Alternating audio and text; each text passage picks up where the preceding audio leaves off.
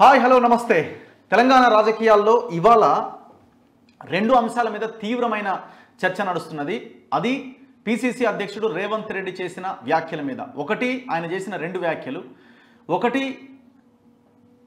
సీతక్క ముఖ్యమంత్రి కూడా కావచ్చు అని ఆయన చేసిన వ్యాఖ్యలు. రెండోది ఉచిత విద్యుత్ని ఆయన అధికారంలోకి వస్తే ఇవ్వం మేము అని చెప్పినట్టుగా జరుగుతున్న ప్రచారం. ఈ రెండు వ్యాఖ్యలపైన తీవ్ర దుమారం రేగుతున్నది. ఏకంగా కేటీఆర్ అయితే ఉచిత విద్యుత్ ఇవ్వదు కాంగ్రెస్ పార్టీ అధికారంలోకి వస్తే, ఆ పిసిసి అధ్యక్షుడే చెప్తున్నాడని ఆ రాష్ట్ర వ్యాప్తంగా నిరసనలకు కూడా పిలుపునిచ్చిన పరిస్థితి. సో ఈ రకంగా టీఆర్ఎస్ పార్టీ వాడుకోవాలని చూస్తున్నది.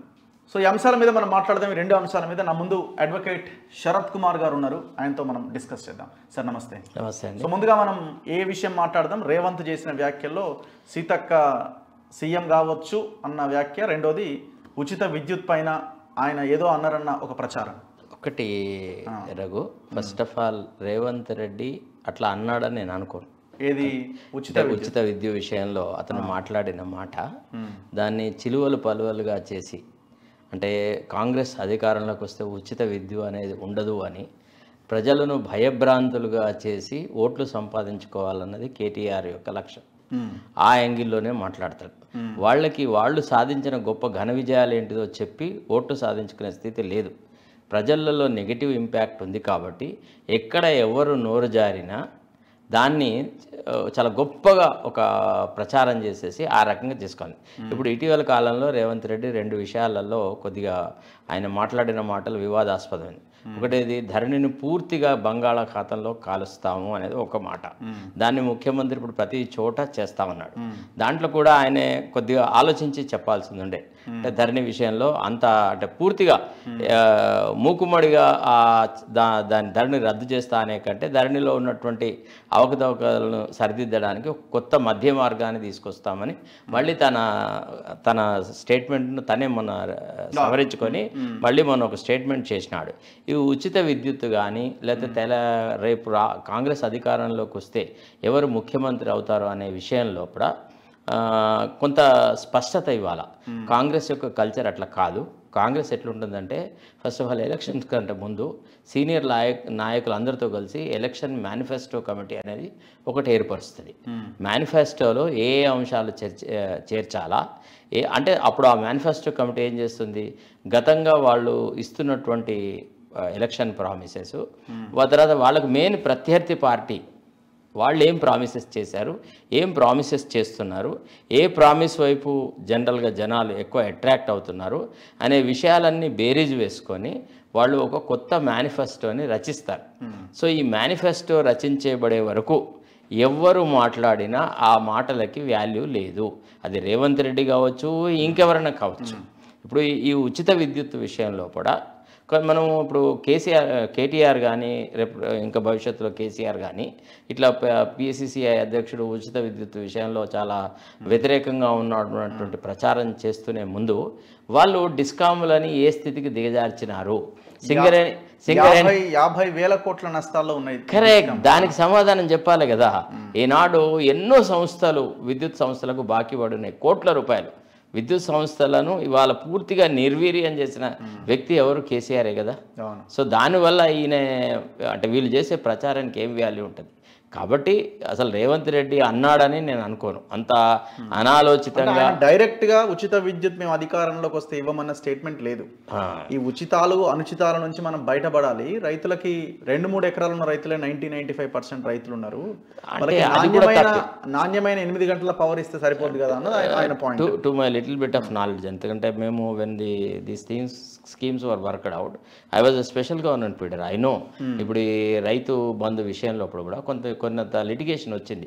కొంతమంది కౌలు రైతులకు కూడా ఇవ్వాలా అన్నటువంటి రెడ్ పిటిషన్ వచ్చినప్పుడు అందులో మేము we have collected the statistics as to అంటే 2-3 ఎకరాల కంటే లోపు ఉన్న రైతులు ఎంతమంది, 5 ఎకరాల లోపు ఉన్న వాళ్ళు ఎంతమంది, 10 ఎకరాలు ఉన్న వాళ్ళు ఎంతమంది, 25 ఎకరాలు ఉన్నటువంటి వాళ్ళు ఎంతమంది అని మేము లెక్కలు తీస్తే అది ఆయన చేసిన స్టేట్మెంట్ తక్కువ, అది తప్పది. అసలు ఆ స్టేట్మెంట్ కరెక్ట్ కాదు. చాలా చిన్న కమ్మతాలు ఉన్నవాళ్ళు చాలామంది రైతులు ఉన్నారు. ఆయన చెప్పిన అంశం అది కరెక్ట్ కాదు.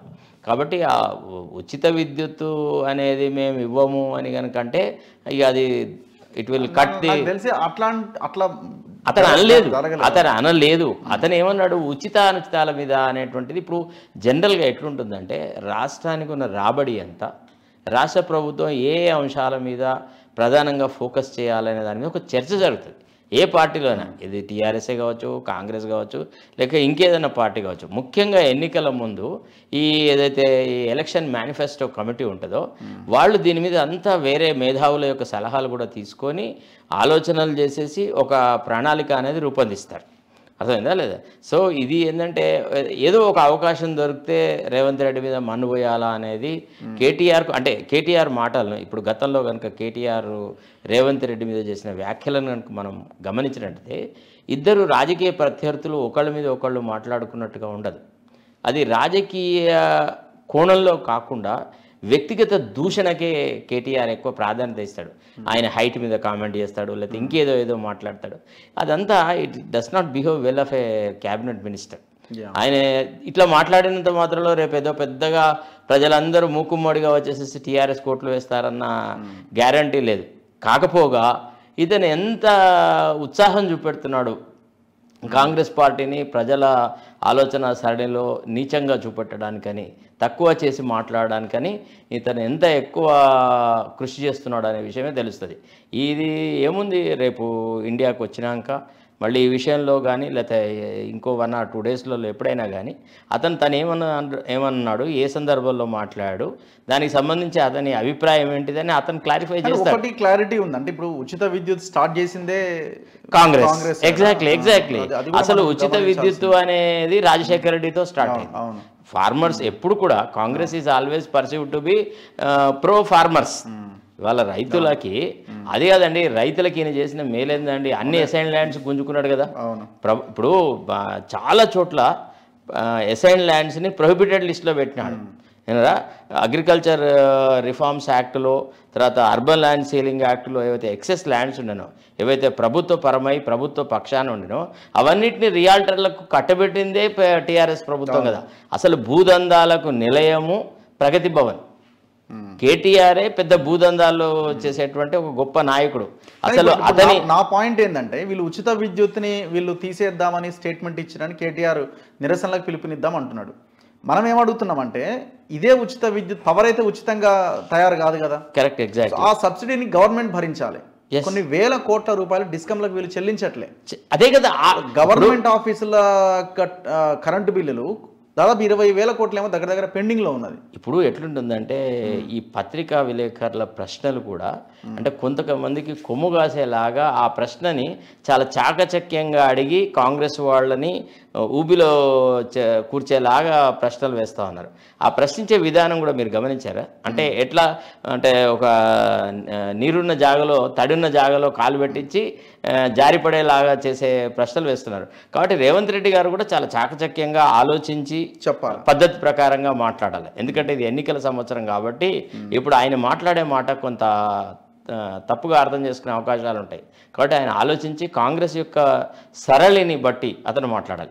గతంలో కాంగ్రెస్ ప్రభుత్వాలు ఏ రకంగా చేసినాయి, కాంగ్రెస్ పార్టీ గతంలో ఎట్లా ఎలక్షన్ మేనిఫెస్టో కమిటీ పెట్టి ఎట్లా మేనిఫెస్టోను రూపుదిద్దినారు, ఏ రకంగా జరిగినారు అనే విషయాలను పరిశీలించాలి. ఇప్పుడు అతను గొప్పగా మాట్లాడాలంటే ఏం చెప్పాలి? ఏదైనా కాంట్రవర్షియల్ క్వశ్చన్ ఆయనకు వేసినప్పుడు ఇవన్నీ మేము కొద్ది రోజుల తర్వాత ఒక మేనిఫెస్టో కమిటీ పెడతాము, ఈ విషయాల మీద కూలంకషంగా పరిశీలిస్తాము, దీని మీద మేము మాట్లాడతాము అని చెప్తే బాగుంటుంది. ఇంకొక యాంగిల్, ఇప్పుడు సీతక్క కూడా సీఎం కావచ్చు అన్న స్టేట్మెంట్ మీరు ఎట్లా చూస్తున్నారు? ఒక్కటండి, ఒక్క విషయం, కాంగ్రెస్ రెండు ఉన్నాయి. ఇప్పుడు అక్కడ భట్టి ఫోకస్ అవుతున్నారు కాబట్టి దాని నుంచి డైవర్ట్ చేయడానికి సీతక్కని ముందుకు తీసుకొచ్చిర్రు అన్నది ఒకటి. ఇది ఆ పార్టీలో ఉన్న వాళ్ళు కూడా చర్చించుకుంటున్నారు. ఇప్పుడు ఒకటేంటంటే, వాళ్ళు అడిగిన క్వశ్చన్ కూడా ఇందులో ఇట్లనే అడిగారు. ఎగ్జాక్ట్లీ. ఇప్పుడు సీతక్క ఒక దళిత మహిళ, ఆ అమ్మాయికి ఏదో తక్కువ ఉందని నేను అనుకోను. కానీ కాంగ్రెస్ యొక్క కాన్స్టిట్యుయెన్సీ చూస్తే, కాంగ్రెస్ కాన్స్టిట్యూషన్ కనుక చూసినట్టయితే, కాంగ్రెస్ పార్టీని ఒక రాజకీయ పార్టీగా మనం గమనిస్తే ఎవరు అవునన్నా కాదన్నా ఉన్నత కులాలకు చెందినటువంటి ముఖ్యంగా రెడ్ల డామినేషన్లోనే ఆ పార్టీ ఉంటుంది 70%. ఎప్పుడైనా నిజానికి బలహీన వర్గాల్లో ఉన్న నాయకులకు కూడా స్వేచ్ఛా స్వతంత్రాలు ఉంటాయి. వాళ్ళు హై కాస్ట్ వాళ్ళను ఎదిరించి కొట్లాడతారు, మాట్లాడతారు, ఇవన్నీ ఉంటాయి. ఇది ఇప్పుడు కాదు, ఎప్పటి నుంచో నేను చూసినాను. అయితే వాళ్ళకే వస్తాయి. ఈ కొంత ఏదైతే ఆ భావ స్వేచ్ఛ అనేది ఉంటుందో అది కాంగ్రెస్ పార్టీలో ఎక్కువగా ఉంటుంది. ఒకటి రఘు, ఇప్పుడు ఇక్కడ ముఖ్యమంత్రి ఎవరు ఏంటిది అనేది ఇది కాంగ్రెస్ సాంప్రదాయం కాదు. ఎన్నికలకు ముందే ముఖ్యమంత్రిని ప్రకటించి ఎన్నికలకు పోయేటువంటి సాంప్రదాయం కాంగ్రెస్లో ఎప్పుడూ లేదు. Even doctor YS Rajasekhara Reddy was also not declared as the future chief minister అని. అతను కాంగ్రెస్ పాదయాత్ర చేస్తున్నప్పుడు కూడా వైఎస్ రాజశేఖర రెడ్డి గారు ఏమన్నారు, నేను ఒక సామాన్య కార్యకర్తలాగా ప్రజల మంచి చెడులను గ్రహించడానికి ఈ చంద్రబాబు నాయుడు ప్రభుత్వం వల్ల ప్రజలు ఎంత నష్టపోయినారు, ఇంకా ప్రజలు ఏమేమి ఆశిస్తున్నారు కాంగ్రెస్ పార్టీ నుంచి, రాబోయే ప్రభుత్వం మాదే, మా పార్టీకి ఒక దిశానిర్దేశం చేయాలన్నప్పుడు మేము ప్రజలతో ముడిపడి ఉండాలి, ప్రజలతో మాట్లాడాలి, ప్రజలతో చేయాలన్న ఉద్దేశంతో ప్రజా సంకల్ప యాత్ర అనేది ఒకటి మొదలెట్టి చేయడం జరిగిందనమాట. అట్లనే ఇక్కడ ఏం జరుగుతుంది అంటే వాళ్ళు ఒక ఆలోచన చేస్తారు ఏది చేసినా కానీ. ఇప్పుడు ముందు ఫస్ట్ ఆఫ్ ఆల్ వీళ్ళకి పవర్ రావాలి. పవర్ వచ్చిన తర్వాత లెజిస్లేచర్ పార్టీ మీటింగ్ జరగాలి. ఆ లెజిస్లేచర్ పార్టీ మీటింగ్ నేను రైట్ ఫ్రమ్ 1978 చెన్నారెడ్డి అప్పటి నుంచి చూస్తున్నాను. ఎప్పుడు కూడా కాంగ్రెస్ లెజిస్లేచర్ పార్టీ ఫలానా వ్యక్తిని ముఖ్యమంత్రిని చేయని రెజల్యూషన్ చేసిన సందర్భాలు ఏవి లేవు. కాంగ్రెస్ నుంచి ఒక 2 అబ్జర్వర్స్ వస్తారు. వాళ్ళు వచ్చిన తర్వాత పార్టీ నాయకత్వం ఏం ఆశిస్తుంది, ఏం చెప్తుంది అనే విషయం వాళ్ళు అడ్రస్ చేస్తారు కొత్తగా ఎన్నికైన శాసనసభ్యులకు. ఆ తర్వాత ఒకే వాక్య తీర్మానం ప్రతిపాదిస్తారు. ఏమని, ఈ Congress legislature party authorises the party high command to nominate A chief minister అని చెప్పి రెజల్యూషన్ పాస్ చేస్తారు. అది ఇక్కడ వచ్చిన అబ్జర్వర్స్ ఏం చేస్తారు, కాంగ్రెస్ హైకమాండ్కు ఫోన్లో చెప్తారు. వాళ్ళు ఏమంటారు, ఈ వచ్చిన అబ్జర్వర్స్ని మీరు ఇండివిజువల్గా మెంబర్స్తోని ఎమ్మెల్యేస్తోని మీరు అభిప్రాయాలు సేకరించండి అని అబ్జర్వర్స్ ఒక రూమ్లో కూర్చుంటారు. ప్రతి వ్యక్తికి ఒక చిన్న స్లిప్ ఇస్తారు. వాళ్ళు వచ్చి వాళ్ళకు నచ్చినటువంటి వ్యక్తి పేరు రాసేసి స్లిప్పులు ఇచ్చి పోవడం అనేది ఆనవాయితీ. అయితే డాక్టర్ వైఎస్ రాజశేఖర రెడ్డి గారు ఎప్పుడైతే 1989లో డాక్టర్ చెన్నారెడ్డి గారు ఎప్పుడైతే 1989లో చీఫ్ మినిస్టర్గా అయినాడో ఇక్కడ కాంగ్రెస్ లెజిస్లేచర్ పార్టీ మీటింగ్ జరిగింది. కేఎన్ సింగ్ తర్వాత హెచ్కేఎల్ భగత్ ఇద్దరు they came as observers. So వాళ్ళ అబ్జర్వర్స్కి వచ్చిన తర్వాత వాళ్ళ దగ్గర కూడా ఇదే జరిగింది. ఏమని, యాక్చువల్లీ అది నిర్వివాద అంశం ఏంటిది, 1989లో డాక్టర్ చెన్నారెడ్డి గారు ముఖ్యమంత్రి అవుతాడు అనే దాంట్లో డౌట్ లేదు, అప్పటికి అందరికీ తెలుసు. అయినా సరే వాళ్ళు ఎవరికి వ్యక్తి ప్రాధాన్యంగా జరగదు. అక్కడ కూడా ఒక రెజల్యూషన్ పాస్ చేస్తున్నారు. ఏమని, పార్టీ హైకమాండ్ ఎవరిని డిక్లేర్ చేస్తే వాళ్ళే మాకు ఆమోదయోగ్యమని. ఆ తర్వాత లెజిస్లేటర్లు అందరి యొక్క అభిప్రాయాలు కనుక్కొని తర్వాత లెజిస్లేటర్లు అందరూ డాక్టర్ చెన్నారెడ్డికి అనుకూలంగా మాట్లాడినారని చెప్పి డాక్టర్ చెన్నారెడ్డి పేరు ప్రపోజ్ చేసినారు. ఆయనకు అగేన్స్ట్గా కాంటెస్ట్ చేసిన ఎన్ జనార్దన్ రెడ్డి గారు, డాక్టర్ చెన్నారెడ్డి విశేషమైన అనుభవం గల వ్యక్తి, చాలా గొప్ప నాయకుడు, ప్రజలతో సత్సంబంధాలు గల వ్యక్తి, కాంగ్రెస్ భావజాలాన్ని పూర్తిగా ఆకలింపు చేసుకున్న వ్యక్తి, ఆయన నాయకత్వంలో నేను పనిచేస్తా, ఆయన పేరు నేనే ప్రపోజ్ చేస్తాను ప్రపోజ్ చేసినాడు. ఆ రకంగా జరుగుతుంది. ఇక్కడ మొట్టమొదటి ఇప్పుడు రేవంత్ రెడ్డి సీతక్కని డిక్లేర్ చేసినా, మల్లుబిట్ట విక్రమార్కని డిక్లేర్ చేసినా ఒరిగేదంటూ ఏం లేదు, అట్లాంటిది ఏం జరగదు ఫండమెంటల్లీ. రెండోది ఏంటంటే, ఒకసారి కనుక గతం కనుక మనం గమనిస్తే, ఇప్పుడు మొన్న లాస్ట్ ఎలక్షన్స్ తర్వాత 12 మంది ఎమ్మెల్యేలు ఎందుకు టీఆర్ఎస్లోకి డిఫెక్ట్ అయినారండి అంటే, బట్టి విక్రమార్క లెజిస్లేచర్ పార్టీ లీడర్ అవుతాడు, ఒక నిమ్న జాతికి సంబంధించిన వ్యక్తి, ఒక షెడ్యూల్ కులాల వ్యక్తి సిఎల్పి లీడర్ అయితే క్యాబినెట్ హోదా వస్తుందనే కదా. అందులో మ్యాక్సిమంగా పార్టీ మార్చిన వాళ్ళందరూ ఏం కులం వాళ్ళండి ఏమండి, వీళ్ళు భరించగలరా ఒక వ్యక్తిని ఆస్తి? అది ఇది కాంగ్రెస్ హైకమాండ్ కనుక ఒకవేళ ఒక విధాన నిర్ణయం తీసుకొని మేము ఒక ఎస్సీనే ముఖ్యమంత్రి చేస్తామని అనుకుంటే వీళ్ళందరూ నోరు మూసుకొని ఉండక తప్పదు, వీళ్ళకి ఇంకో గత్యంతరం లేదు. అంటే ఎక్కువ మంది ఎస్సీ ముఖ్యమంత్రులను ఇచ్చింది కానీ, ఎక్కువ మంది ఎస్సీ రాష్ట్రపతులను ఇచ్చింది కానీ, ఎక్కువ మందికి అత్యున్నతమైన స్థానాలు ఇచ్చింది కానీ కాంగ్రెస్ పార్టీ ఒకటే. కాంగ్రెస్ పార్టీలో ఎస్సీలు ఏ స్టేజ్కైనా ఎదగగలరు, అర్థమైందా లేదా? ఇప్పుడు బూటా సింగ్ అట్లా ఎంతోమంది ఉన్నారు, ఒక పేర్లు చెప్తూ పోతుంటే కొన్ని లెక్కలేనంత మంది ఉన్నారు. బీహార్లో రామ్ సుందర్ దాస్ అని ఒక ఎస్సీ అతన్ని ముఖ్యమంత్రిని చేసినారు. అది కాంగ్రెస్ యొక్క చరిత్ర. కాంగ్రెస్ ఏం చేస్తుంది అంటే దేశవ్యాప్తంగా ఇప్పుడు నా పాయింట్, రేవంత్ చేసిన వ్యాఖ్యల వెనుక ఏదైనా ఒక మతలబ్ ఉంది అని అనుకోవచ్చా, లేకపోతే ఆయన జనరల్గా ఆయన చాలా అంటే ఇంకా అంటే to be frank with you Raghu, నా దృష్టిలో ఇంకా కూడా కాంగ్రెస్ యొక్క సంస్కృతి, కాంగ్రెస్ యొక్క నడవడిక, కాంగ్రెస్ యొక్క విధాన పద్ధతుల మీద రేవంత్కి అవగాహన లేదేమో అనిపిస్తుంది. వంట పట్టలే ఇంకా కూడా అతను మాజీ టీడీపీ నాయకుడిలాగే మాట్లాడుతున్నాడు అప్పుడప్పుడు. అతను కాంగ్రెస్ యొక్క మూల సిద్ధాంతాలను అర్థం చేసుకోవాలి. ఇట్లా తొందరపడి మాట్లాడడము కాంగ్రెస్ ఒప్పుకోదు. కాంగ్రెస్లో ఈ రకమైన నిర్ణయాలు ముందే ప్రకటించడం అనేది ఏది ఉండదు. ఏదున్నా హైకమాండ్ డిసైడ్ చేస్తుంది. అక్కడ ఇప్పుడు ఈయన కంటే చాలా సీనియర్ లీడర్లు చాలామంది ఉన్నారు కదా. ఇతను కొంత దుందుడుకుగా ఉన్నాడు, యాక్టివ్గా ఉన్నాడు. టీఆర్ఎస్తో కొట్లాడడంలో ఇతను చూపెడుతున్నట్టు చొరవను గమనించి ఇతను చిన్నవాడైనా ఇతనికి నాయకత్వ లక్షణాలు ఇచ్చినారు. అట్లా అని ఆ నాయకత్వ లక్షణాలను ఆయన దుర్వినియోగం చేయద్దు. ఈ రకంగా తొందరపాటు మాటలు మాట్లాడద్దు. కొద్దిగా పెద్ద చిన్న వ్యవహారాలు చూడాలి, అందరినీ కలుపుకొని పోవాలి. ఇప్పుడు ఒక కొత్త విచిత్రమైన పరిస్థితి ఏమైందంటే బీజేపీ డౌన్ కాగానే ఇక కాంగ్రెస్ వాళ్ళు అయిపోయింది కథం. ఇక ముఖ్యమంత్రి మావాడే, మంత్రివర్గంలో కూడా ఎవరెవరు ఉండాలి, ఎవరెవరికి ఏ పోర్ట్ఫోలియోలు ఇవ్వాలనే విషయాలు కూడా డిస్కషన్లో జరుగుతున్నాయి. వాళ్ళ మీటింగులలో కూడా కొంతమంది మా సహచార మిత్రులు ఉంటారు కదా. ఇప్పుడు ఆల్సో జర్నలిస్ట్, అన్ని పార్టీలలో మన మిత్రులు ఉంటారు. వాళ్ళు చెప్తున్న విషయాలు చూస్తుంటే చాలా ఆశ్చర్యం వేస్తుంది. అంటే రేవంత్ రెడ్డి గారికి అనుకూలంగా ఉన్న వాళ్ళకే టికెట్లు వస్తాయట, అందరం రేవంత్ రెడ్డి గారికి అనుకూలంగా ఉండాలట, అది ఇదనంటే మొన్న రాహుల్ గాంధీ గారు చాలా క్లియర్గా చెప్పినారు మొన్నటి మీటింగ్లో. టికెట్లు ఎవరికి ఇస్తాము, ప్రజాభిప్రాయం ఉండి ప్రజలలో ముడిపడి ఉండి మంచి పేరు ఉంటే సర్వేలు చేసేసి మీ వాళ్ళకి ఇస్తాం తప్ప ఏ ఒక్కడు పార్టీ టికెట్లు డిసైడ్ చేయలేను. అంటే పార్టీ టికెట్లే పిసిసి అధ్యక్షుడు ఏకపక్షంగా నిర్ణయించలేని పరిస్థితులలో ఒక ముఖ్యమంత్రిని రేవంత్ రెడ్డి డిసైడ్ చేయగలడా? అది చాలా అకర్రాని మాట. సో ఈ అంశాలతో పాటు ఇంకొక సీరియస్ డెవలప్మెంట్ నిన్న కనిపించింది. అసదుద్దీన్ ఓవైసీతో పాటు కొన్ని ముస్లిం సంఘాల నాయకులను పిలిపించుకొని కేసీఆర్ నిన్న మాట్లాడండి. మనకున్న సోర్స్ ఏంటంటే ఈ బీజేపీ బీఆర్ఎస్ కలిసిపోయినాయి అన్న చర్చ చాలా వైబ్రెంట్గా వ్యాపించింది రాష్ట్ర వ్యాప్తంగా. ఎందుకంటే కిషన్ రెడ్డిని చేంజ్ చేసినప్పుడు, బండి సంజయ్ని చేంజ్ చేసి కిషన్ రెడ్డిని పెట్టినప్పుడు. సో కేసీఆర్ చేయించుకున్న తన సొంత సర్వేలో 2-3 రోజుల క్రితం వచ్చిన రిపోర్ట్లు చాలా భయంకరమైన విషయాలు వెలుగులోకి వచ్చినాయి. మీరు ముస్లిం కానీ మైనార్టీ ఓటు బ్యాంక్ అంతా మీకు దూరం జరుగుతున్నదని. సో చాలా మంది మనకి టచ్ లో ఉన్న బీఆర్ఎస్ లీడర్లు, అంటే మొన్నటిదాకా ఈ వేరే ప్రతిపక్ష పార్టీలో ఉండి వెళ్ళిపోయిన వాళ్ళు కూడా చాలా మంది ముస్లిం సంఘాల నాయకులకు ఫోన్లు చేసి, క్రిస్టియన్ మైనార్టీ సంఘాల నాయకులకు ఫోన్లు చేసి సార్ మీతో మాట్లాడతారట, ఒక్కసారి సమయం ఇవ్వండి అని రిక్వెస్ట్ చేస్తున్నారట. అంటే కేసీఆర్కి ఆ షాక్ తగిలింది. అందులో భాగంగానే నేను అసదుని పిలిపించిండట. అంటే ఇప్పుడు ఎందుకు దూరం జరిగే అవకాశం? అసలు యాక్చువల్ ఏంటంటే ఇది ఒక మన పాట ఉంది, ఇది మల్లెల వేలయని, ఇది వెన్నెల మాసం అని తొందరపడి ఒక కోయిల ముందే కూసింది అని ఒక పాట ఉంది.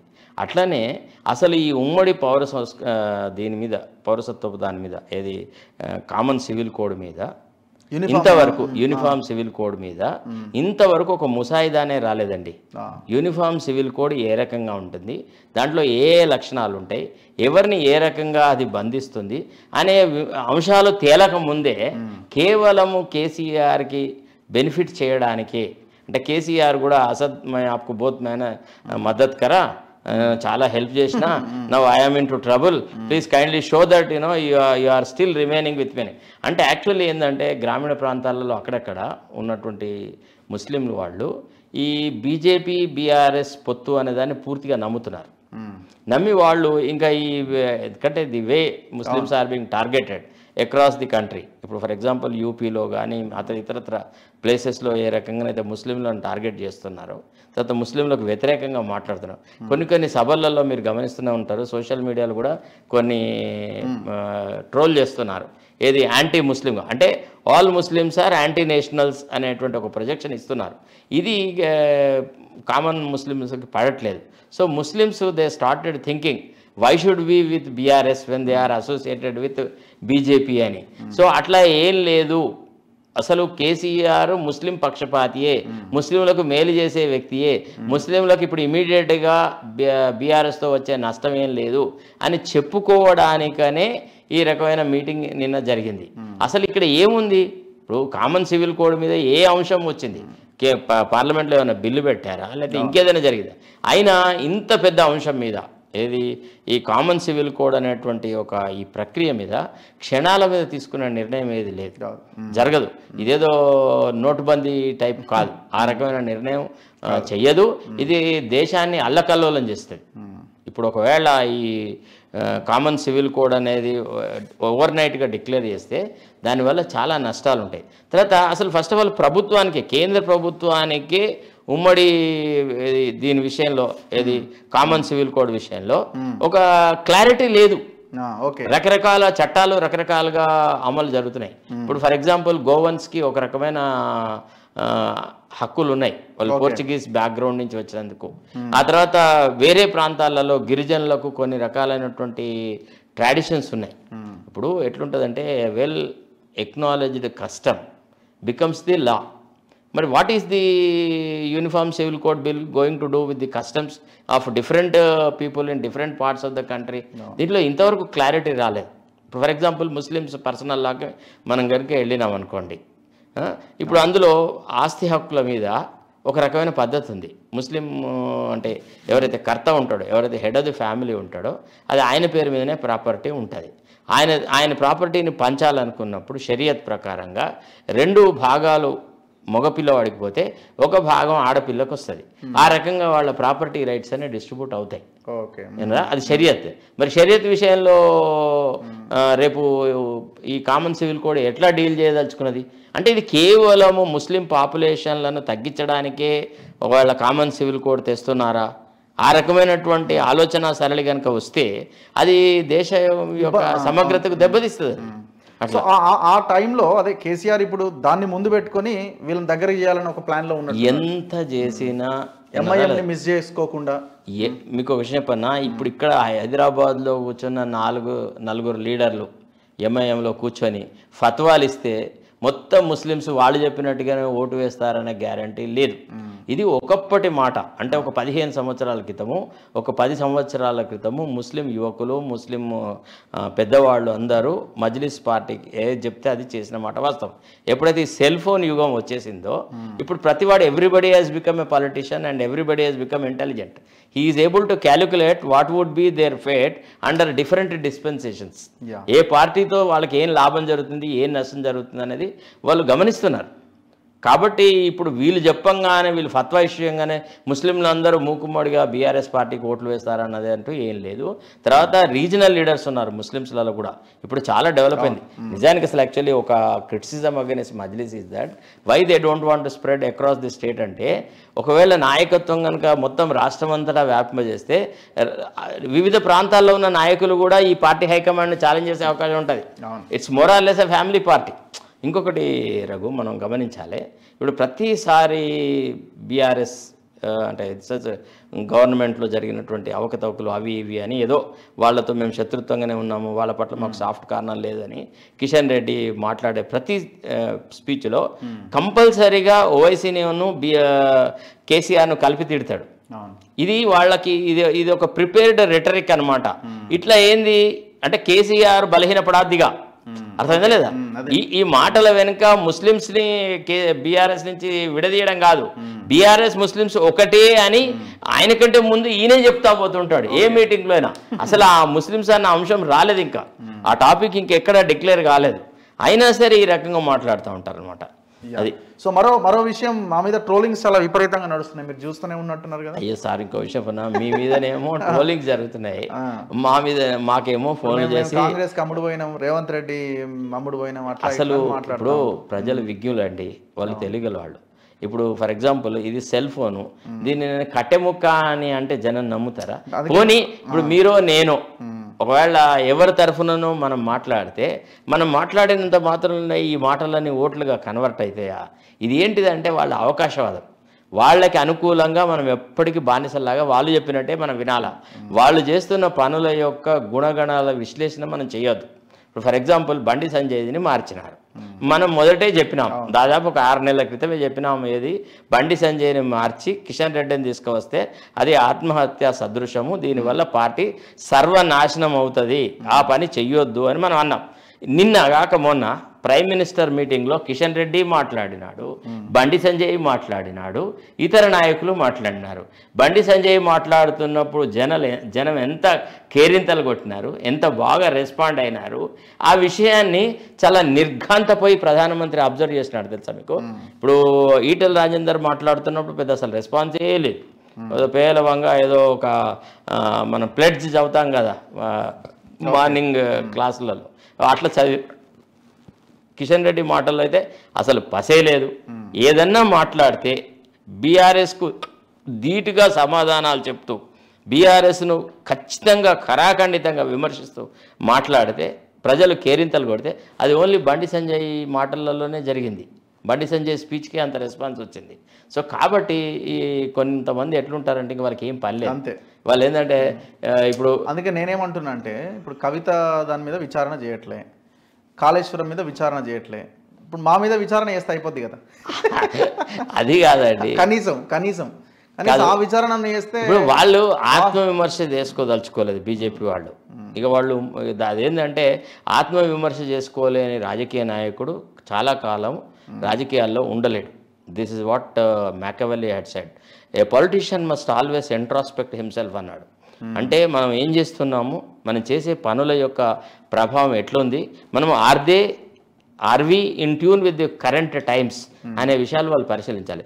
దేశ ప్రధానమంత్రి వచ్చి రాష్ట్రంలో మీ బీఆర్ఎస్ అంత భ్రష్ట్ ప్రభుత్వం ఏది లేదు అన్నాడు.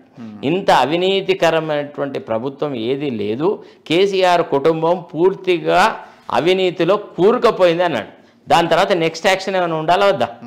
అంటే ప్రధానమంత్రికి తెలుసు కేసీఆర్ కుటుంబం అవినీతిలో కూరుకుపోయింది అనే సంగతి, దేశ హోమ్ మినిస్టర్కి తెలుసు కేసీఆర్ కుటుంబం అవినీతిలో కూరుకుపోయింది అనే సంగతి తెలుసు.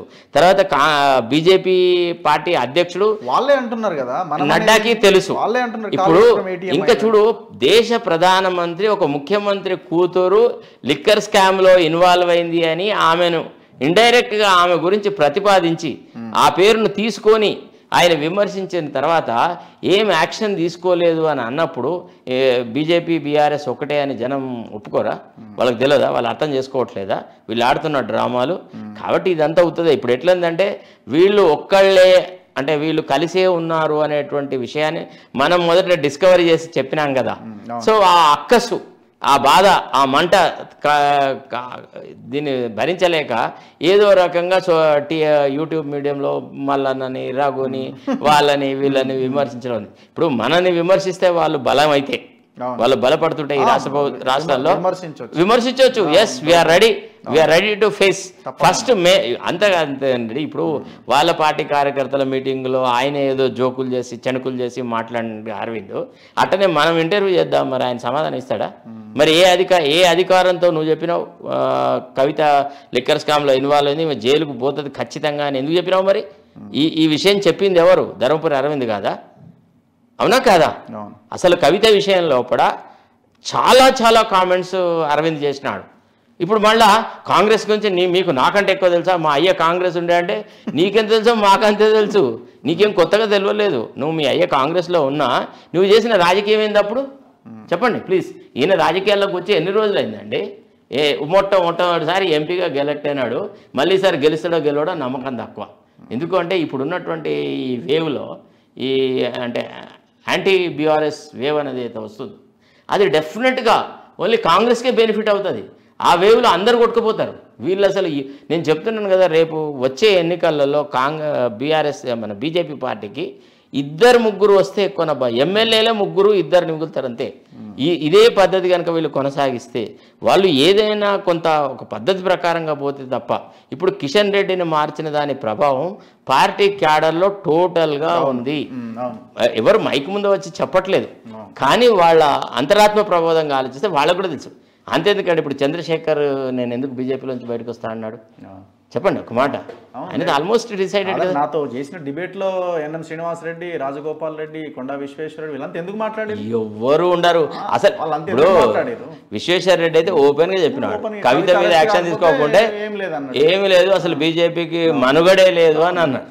ఇప్పుడు అంటే అట్లా ఆ మాట అన్నందుకు ఇక వాళ్ళు బీజేపీకి అవిధేయులు, వాళ్ళని పార్టీలోంచి బయటకు పెట్టాలా? ఇప్పుడు రాజగోపాల్ రెడ్డికి పార్టీ దాంట్లో కార్యవర్గంలో సభ్యత్వం ఎందుకు ఇచ్చినారు? పోయే వ్యక్తిని కాపాడుకోవడానికి ఇచ్చినారు, అంతే తప్ప ఆయన మెరిట్ని చూసి ఇచ్చినారా లేకపోతే ఇంకేదన్నా చూసి ఇచ్చినారా? అదే పని వేరే వాళ్ళ విషయాలు ఎందుకు చేయలేదు? సో కాబట్టి దీన్ని బట్టి ఏంటంటే వీళ్ళు వాళ్ళ లోపల ఉన్నటువంటి అక్కస్సు, అంటే మనం వాస్తవాలు బయట పెడుతున్నాము, రాజకీయంగా వీళ్ళ హబ్నాబింగ్, వీళ్ళ కుమ్ముక్కు రాజకీయాలను మనం బయట పెడుతున్నామన్న అక్కస్తో వీళ్ళు సోషల్ మీడియా మీద అటాక్ చేస్తున్నారు తప్ప దీన్ని ప్రజలు నమ్మటం లేదు. Right sir, thank you very much Sarath sir. So ఇది ప్రముఖ అడ్వకేట్ శరత్ కుమార్ గారితో విశ్లేషణ జరుగుతున్న రాజకీయాల మీద. చూస్తూనే ఉండండి మన తొలి వెలుగు.